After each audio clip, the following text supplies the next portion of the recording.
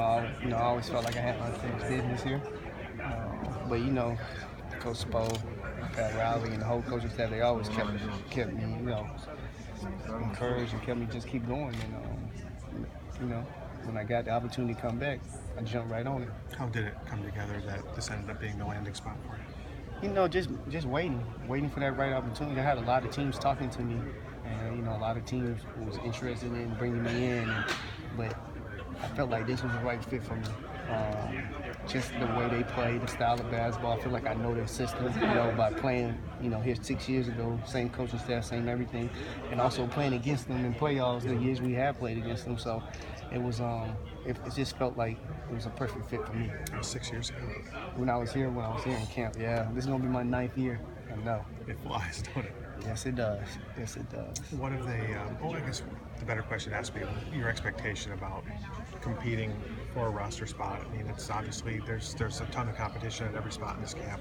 What's your expectation? I think it's high. I mean, I'm always sure of myself. I know what I can do, where I can bring to the table, and what I can provide. I've never shied away from no competition before, but I feel like the core group that they have so far, I think we can really do big things here.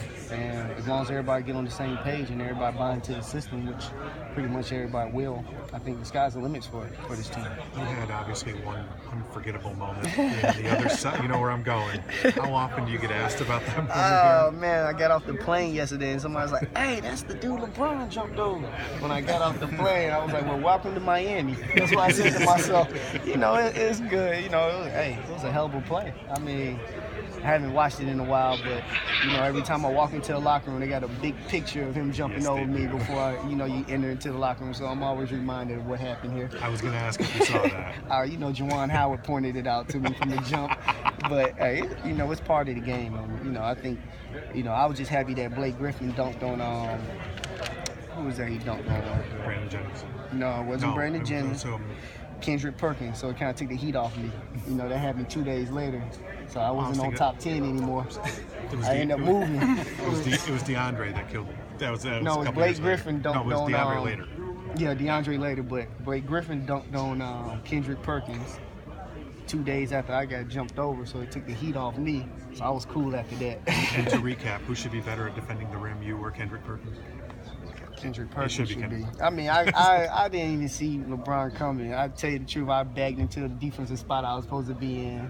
I can recall the play Rip Hamilton got back screen. He was supposed to get through the screen. I had to end up taking that, and I caught the bad end of it. I didn't really know what happened until I got subbed out the game, and I saw the replay. I was like,